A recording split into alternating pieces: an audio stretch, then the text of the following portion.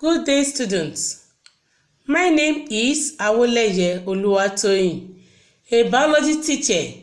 The topic I'll be discussing with you today is skeleton and supporting systems in animals. Skeleton and supporting systems in animals. Lesson objectives. At the end of the lesson, students will be able to 1. Define skeleton. 2. Recognize the 3 forms of skeletal materials. 3. Describe the different types of skeleton with examples. 4. Compare bone and cartilage. And 5. Discuss the significance of skeleton to animals. Now, let us enjoy the lesson together. Content. Definition of skeleton. Forms of skeletal materials. Types of skeleton. Bones of axial and appendicular skeleton. Biological significance of skeleton. WAEC questions and evaluation. Question. What would animals, including you, look like as well as incapable of doing without the support of bones and cartilage? Response. Crawling, standing, walking, sitting, flying, and more life processes would not be possible. Good. The framework and the tissues that support an organism is known as tissue and supporting system. Definition of skeleton. Skeleton is the bony framework of the body which provides support, shape, and protection to the soft tissues and organs in animals. Forms of skeletal materials. There are 3 main forms of skeletal materials, namely chitin, cartilage, and bone. Chitin. This is a tough, light, and flexible material that is a major component of the skeleton of arthropods. It is a carbohydrate freely permeable to water, consists of non-living materials, and is strengthened by deposits of hardened proteins and minerals. Examples of organisms with this type of skeletal materials are mainly arthropods, such as prawns, scorpions, crabs, and insects. Cartilage. It consists of living cells, that is chondroblasts, carbohydrates, and protein fibers. It is a tissue found in the skeletons of complex vertebrates. Examples of organisms with cartilages are shark, rails, and mammals. Bone. It is a tissue and major component of the vertebral skeleton. It consists of living bone cells, that is osteocytes, protein fibers, that is collagen, and minerals, mainly calcium phosphate and calcium carbonate. Examples of organisms with this type of skeleton are bony fishes, toads, lizards, snakes, birds, and mammals. As the embryo grows, cartilage tissues hardened into bone through the addition of minerals. This process is known as ossification. Question. Differentiate between bone and cartilage. Bone is made up of living and non-living cells, while cartilage is made up of mainly living cells. Bone, it is made up of hard substances. Cartilage, it is made up of soft substances. Bone, it is rigid and not flexible, especially in adults. Cartilage, it is flexible both in adults and young ones. Bone, it cannot be replaced by cartilage. Cartilage, it can easily be replaced by bone. Bone, it is made up of mainly of mineral salt. Cartilage, it is made up of mainly of, it is not made up of mainly of mineral salt.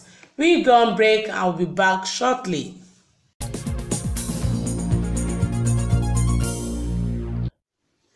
Welcome back.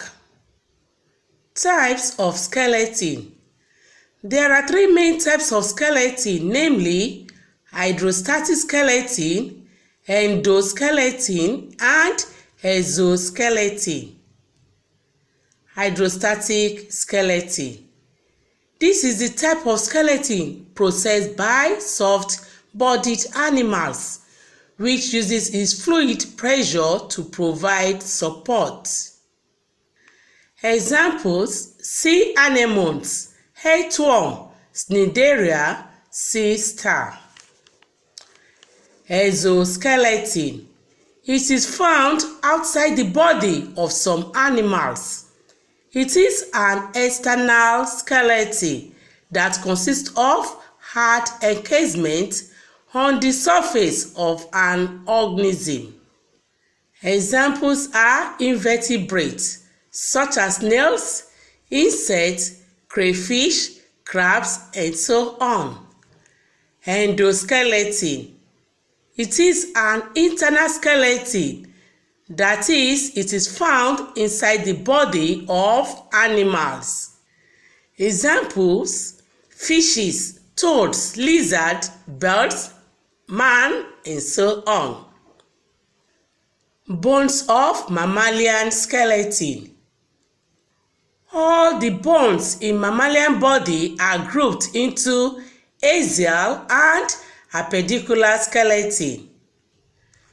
Axial skeleton consists of skull, backbone or vertebral column, ribs, sternum or breastbone.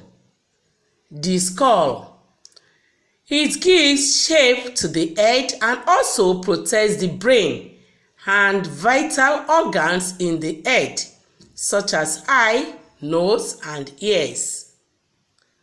The vertebral column or backbone consists of cervical vertebrae, thoracic vertebrae, lumbar vertebrae, sacral and caudal vertebrae. Cervical vertebra.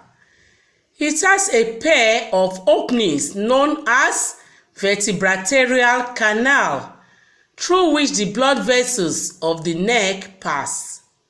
Location: at the neck region. The first cervical vertebra is called atlas. It has no centrum with very large neural canal. Functions of atlas: it permits nodding movement of the head. The second bone is the axis, which has a large centrum which projects as odontoid process.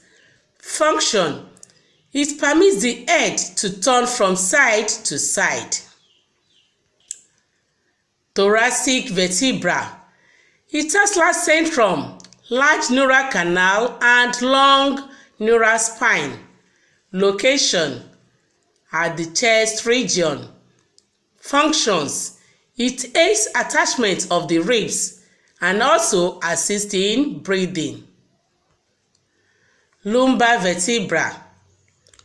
Functions: it bears the weight of the body and it also provides attachment for the abdominal muscles. Sacral vertebra. Presence of narrow neural canal and reduced neural spine. Functions: it provides support, rigidity, and strength to the body. Caudal vertebra. It consists of solid mass of bones. Functions: it supports the tail and provides attachment for tail.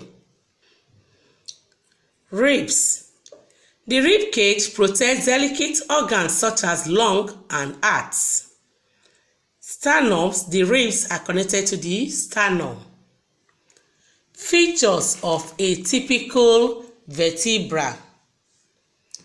A typical vertebra possesses the following features: neural canal, neural spine, transverse processes, centrum, facets, and zygapophysis. We will go on break now and we'll be back shortly.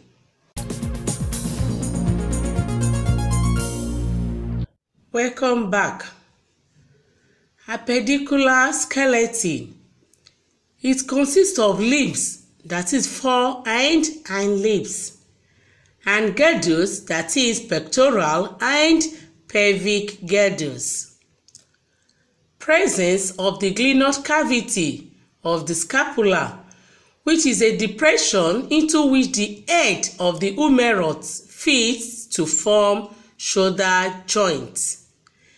Take note of the acetabulum, which is a deep cavity into which the head of the femur fits to form hip joint, while the obturator foramen is a hole on the pelvic girdle through which the nerves, blood vessels, and muscles pass.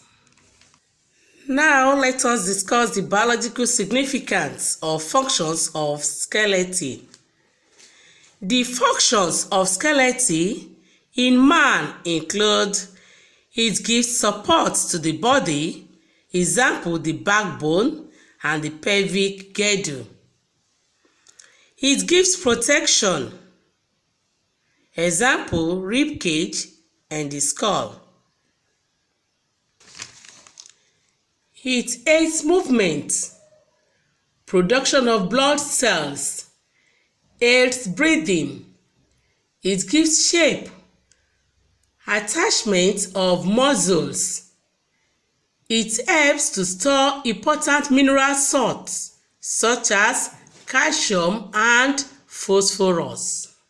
Now let us look at WAEC past questions. Question 1. List 4 functions of the mammalian skeleton and name a particular part of the skeleton which performs each of these functions. Answer. Functions of the mammalian skeleton on one part, parts of the skeleton on another part. For functions of the mammalian skeleton, we have support, part of skeleton, pelvic girdle, backbone, vertebral column. Functions: protection, part of skeleton, skull, protects the brain, rib cage, protects lungs, heart, vertebral column, protects the spinal cord, pelvic girdle, protects female reproductive organs. Functions of mammalian skeleton: movement, part of skeleton, fore and hind limbs. Functions: aids in breathing, part of skeleton, ribs, thoracic vertebra. Functions: it gives shape, part of skeleton, exoskeleton and vertebral column.